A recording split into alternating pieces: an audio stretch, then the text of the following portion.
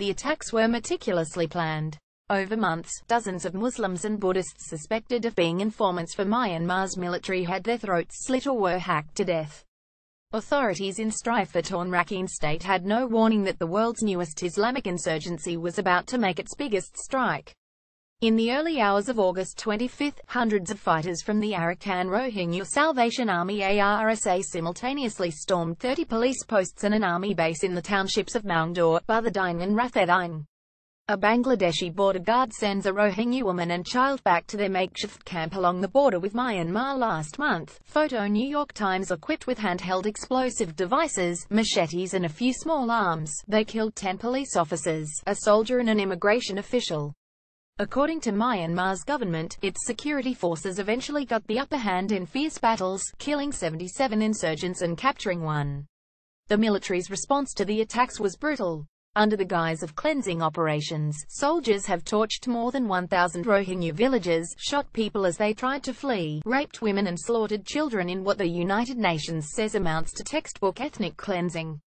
Images of more than 410,000 distressed Rohingya fleeing to squalid camps across the border in Bangladesh have shocked the world. Rohingya refugees rest near the Naf River separating Myanmar and Bangladesh after crossing the border this month. Photo New York Times. The influx created the worst humanitarian crisis in Asia in decades. While international outrage over the crisis has been leveled at Myanmar's civilian leader Aung San Suu Kyi and her country's military, ARSA turned to social media like Twitter to portray itself as a moderate group fighting for the rights of Rakhine's 1.1 million persecuted Rohingya, claiming it should not be branded a terrorist organization.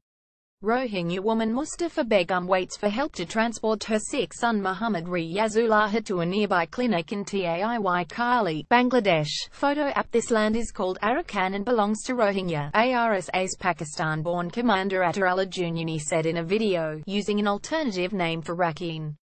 But analysts say it is inconceivable that ARSA's leaders did not anticipate the military's retaliation with a scorched earth campaign targeting Rohingya, given its violent response to previous low-level attacks in Rakhine. A burnt house in Gaudi Zara village, northern Rakhine state, Myanmar. Photo app. Bertil Lintner, a veteran analyst on Myanmar affairs, says that if ARSA's goal was to protect the Rohingya, as the group claims, the attacks backfired horribly. But the militants must have calculated the wider benefits that could be derived from the blowback, Lintner wrote in the Asia Times. Supporters of the Pakistani Islamist party Jamaat-e-Islami rally to condemn violence against the Rohingya. Militants are hoping Myanmar's crackdown will mobilize governments across the Muslim world. Photo app. The international publicity surrounding the Rohingyas' plight has been unprecedented, promising new and potentially lucrative support from the Arab and Muslim worlds and more angry young men to recruit, he said. But the victims of this cynical game are the hundreds of thousands of Rohingya and others who have been forced from their homes and now languish in squalid camps in Bangladesh or the inhospitable no-man's land along the two countries' increasingly hellish border. Analysts believe ARSA, originally known as Haraka al-Yaqin or the Faith Movement, was established after deadly riots between Muslims and Buddhists in Rakhine in 2012, which killed about 200 people, almost all of them Muslims. The International Crisis Group ICG warned last December that ARSA is overseen by a committee of Rohingya emigres based in Saudi Arabia and has links to international jihadist organizations, although it has not attacked civilians or religious targets. One extremist who has appeared in videos calling for jihad in Myanmar is Karachi-based Rohingya Abdul Qudus Burmi, who has links to Lashkar-e-Taiba, or the Army of the Righteous, one of South Asia's largest terrorist organizations. The ICG warned that while the Rohingya have never been a radicalized population, the Myanmar government's heavy-handed military response in Rakhine increases the risk of spiraling violence. Myanmar's military has been fighting ethnic armies in mostly border areas for decades, but the ARSA represents a new type of insurgency. The group's fighters mingle with villagers and wear civilian clothes. Many of its estimated 500 fighters are conscripted villagers.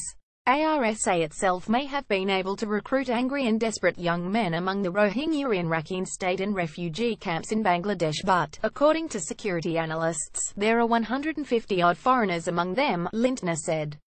Lintner quotes security analysts saying fighters come from countries including Pakistan, Malaysia and southern Thailand and training camps have been run by veterans of the Afghan wars.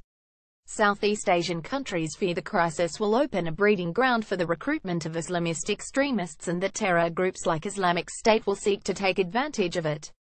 Should this happen, Malaysia and neighbouring countries will bear the brunt of serious instability to the region, said Malaysian Foreign Minister Anifah Rahman.